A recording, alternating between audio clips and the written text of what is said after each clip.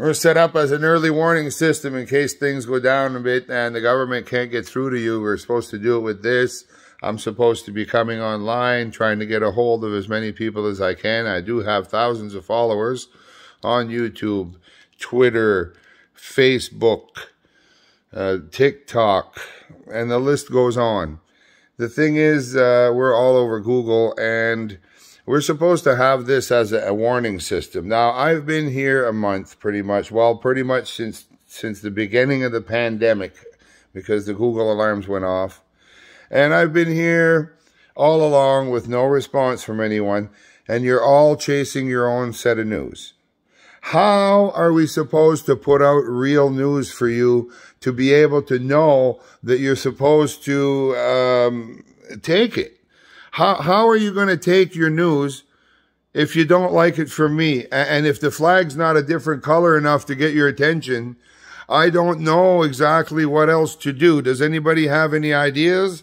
If you think that this alert system, emergency alert, emergency alert, well, if you guys all stormed in Ottawa and that this is not happening anymore, all you've got is a news channel. Let's say they all stormed into CBC, they stormed into ATV.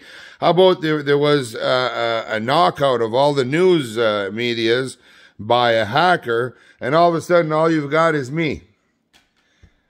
How are you going to know if you don't upkeep your memory every day? So here's what I'm asking. We need mind-to-computer interface so that we can all enter our minds into the computer so that it can register our memories for us, because we can't keep them ourselves. It's a fact of humanity. We're all going to have to put in our fingerprints. We should submit our DNA. Yes, we should go for the world order, because the world order is about me and you knowing that I am me and you are you. Because right now I'm playing somebody else's music and the computer, and everybody is okay with it because it's doing business. But we are not okay with it because we are not getting paid.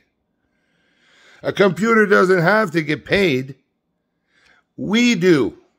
So you're going to let the computer take all the money and you're not going to pay the creator? Well, what happens if everything you own ceases to be created? And all you're going to be left with is your old trucks with no new parts. Then what?